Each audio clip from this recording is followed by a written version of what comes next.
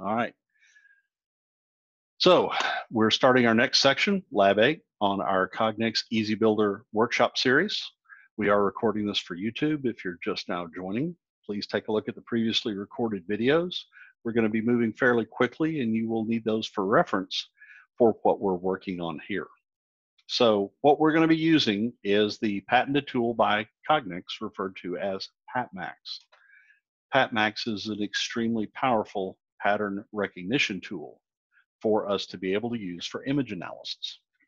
So first thing we need to do in our example is come under Get Connected.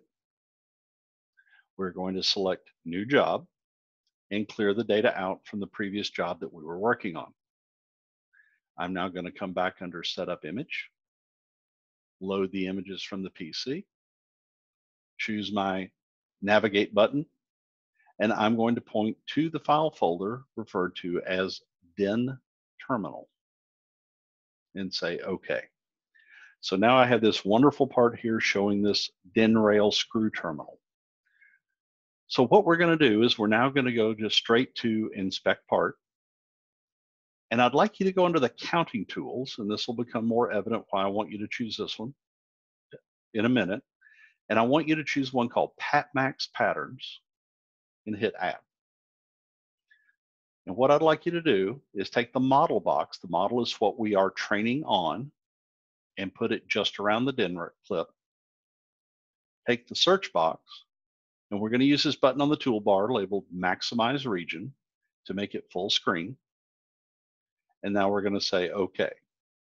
So now we're going to look for this part anywhere within our field of view. Now you'll notice, for those of you who have already watched the preceding videos or have been on with us since the beginning of the workshop today, that this pattern tool, PatMax, is behaving differently than our previous pattern tool. In this case, every contrast line and every detail of the part is highlighted and being analyzed in detail. So you see all the green edge lines around it. So we're doing a more in-depth analysis of the part. So as I click to my next image, we still find it with no problem. The next image in, we still find it. This one, we lose it. The only real difference is the angle of rotation that we have on the part. So what I'm going to do is go under the settings for the tool, and I'm going to take a look, and I have the ability to control the angle tolerance. So I'm going to run this up until our part is found again. In this case, it was around 27. I'm going to go ahead and run this up to 30. Still found the part without a problem. All right, so I'm going to now go to my next image in. Now we've turned the other way. Lost the part though, so I'm going to have to increase my angle tolerance. And as I go up, well, right around 44, we were able to find it. Now, you notice we have a few contrast lines that are red. This means that this part doesn't match the original model at all. The yellow is close, and the green is a good match to our original trained part that you see here in the lower right-hand corner. So this angle tolerance, normally in our live workshops, I'll ask, what do we need to set it on to get the part no matter how it's rotated? And I'll have people come back and say 360, because there's 360 degrees in a circle. One thing to keep in mind, this is a angle tolerance, meaning it's a plus and minus value. So in order to get this to go 360 degrees, the tolerance would be 180. So plus 180, minus 180 from the orientation of the way the original part was taught. So which is better, a more generous angle or a narrower angle? Well, it depends on what you're doing with the data. If you need to set this up where you're very precise, very critically aligned, you may want a very small tolerance. If you want this to be very forgiving, like a robot finding a part to do vision guidance, you may want that very forgiving at that portion. So you would increase it. Purely depends on your part, your application, and what you're doing with it as to what angle tolerance you're going to need. So I'm going to get my next image in. We still find the part. Next image in, still find it. Ah, this one. If you notice these two images, my part's now farther away. So imagine that we were setting this camera up for boxes coming down a conveyor. Each box could be a slightly different position, one farther away, one closer, and the scale changes. So the camera doesn't move, the conveyor doesn't move, the box is just a little farther away from it. So this is where we can change the scale tolerance. So as I start increasing the scale tolerance, I can go until the point where we find the part again. In this case, it was right around 25. I'm going to go ahead and bump this up to 30 just to give us a little more room. We still found the part. Next one in, we rotate, scale change, we find, scale change, rotate. Oh, here again, we're now closer. That box in our example I just referenced is a little closer to us. So let's increase our scale tolerance. So now I'm going to bump this up to about 45. Still able to find the part and do the analysis. The normal pattern tool is not able to do this. You need PatMax for this in order to be able to handle this more precision control of both the angle and scale tolerance of the part itself. So now I'm going to choose the next one in. We find without a problem. Ooh, look at these images, the next couple in.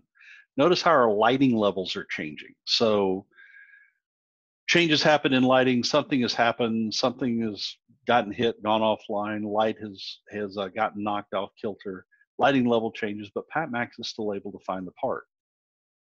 Next image in, we still find it.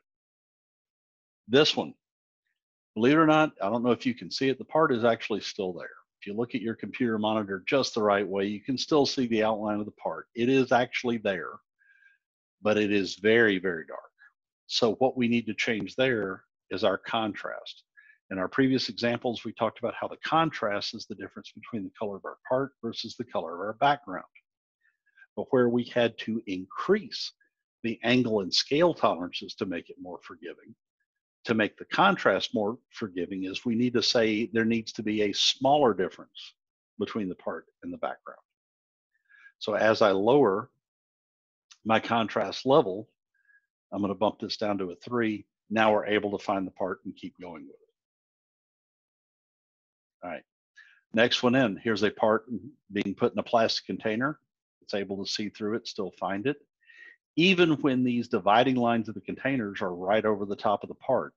Notice we have our red line saying this part of the pattern no longer matches, but there is still enough there to be able to find it. So next one in.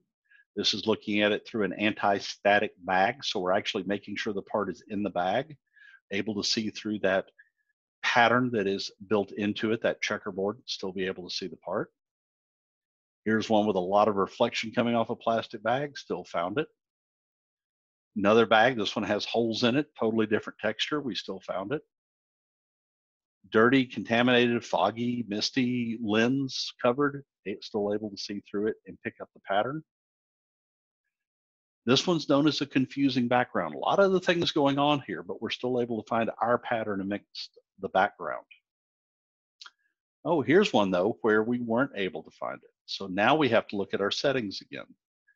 This one, our acceptance threshold.